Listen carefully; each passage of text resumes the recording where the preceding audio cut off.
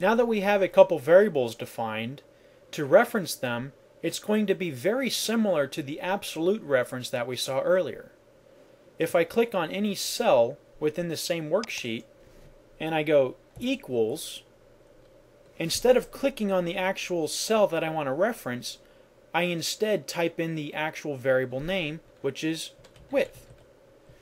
Now I'm using a lowercase letter even though the variable is declared with an uppercase letter, but the good thing is it's not case sensitive.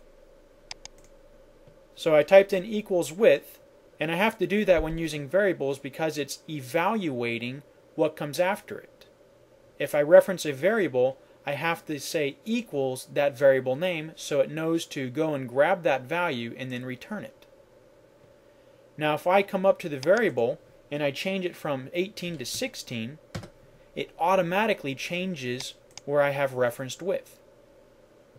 If I go to another worksheet, I can do the same thing. I can say equals width. And it doesn't matter what worksheet I go to within this workbook, I can always reference that variable simply by typing in its name. Now we saw earlier with our referencing, if we wanted to reference a different cell on another worksheet, we have to specify the worksheet that it's in. Whereas with the variable, that's no longer needed, which makes things a little bit easier. To show you that it is an absolute reference, if I drag this down, it's always going to be 16 because it is always referencing the variable width. Now to show you what happens if we type in a space, we get equals var1, it's going to give me an error because a space is an illegal character. So if I change that space to an underscore, just like it did when we created it or defined it, all of a sudden it's going to reference that value.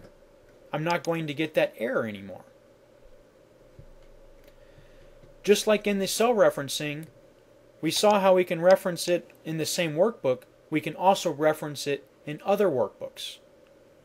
And in Microvellum, if we want to reference the global variable, all we have to do is do equals G exclamation mark and then the variable name.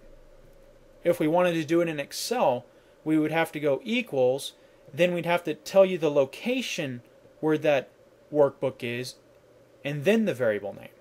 So there's just one more step that we have to do in Excel that we wouldn't have to do in Microvellum.